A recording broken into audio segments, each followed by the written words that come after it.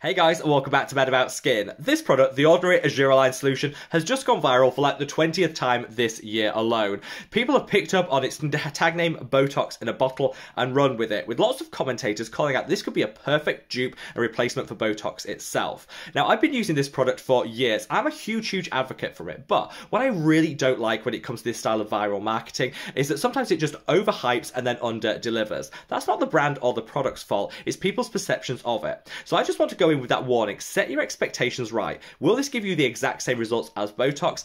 Absolutely not, but it's not designed to. Botox can have a transformative effect on the skin, whereas studies have shown that Argireline can actually reduce the depth of fine lines and wrinkles by 17%. A lot less, but still a great outcome when you consider the price. It also can extend the time between Botox treatments if you already use injectable Botox. Definitely one to consider for your skincare routine. Just go in with the right expectations. Like and follow for more.